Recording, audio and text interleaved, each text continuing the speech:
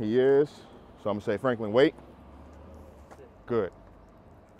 And then when we're ready, I'm gonna make sure that I tell Franklin that he can go say hi, but then once I tell him go say hi, I'm gonna make sure my leash is loose. I don't want tightness on the leash because Franklin's just gonna be pulling and it's gonna lead to Franklin jumping and then it might lead to now Boomer reacting to Franklin being goofy. So I wanna make sure that when I tell him go say hi, my leash is loose.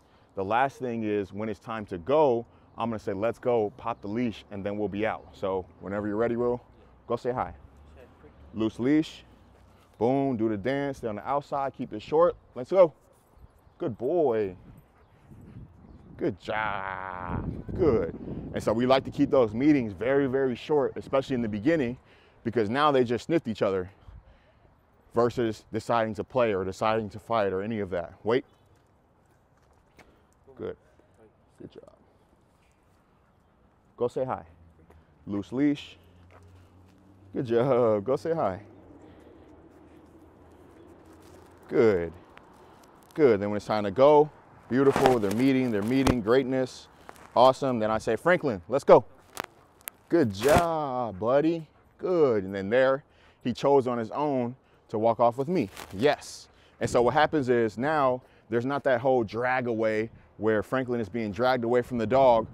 We don't want to drag our dogs away from dogs because what happens is if our dog drags away to leave the dog, the last dog that it met, then it's going to drag to meet the next dog that it sees. So we want to make sure that we're teaching our dogs how to follow us. We don't want to just use muscle and drag the leash because the leash is there.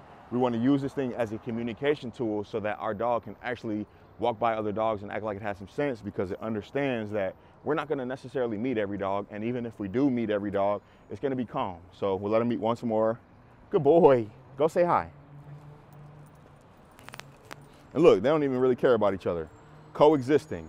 So now we can go for a walk together, enjoy the rest of our walk, and the dogs will have a great, great, great pleasant experience with each other without things getting too crazy, right? So they met, and then once again, when it's time to go, I would say, Franklin, let's go. And then they would decide to walk off and follow us. Good job, buddy. Good job, buddy. Good job, buddy. Good. Yes.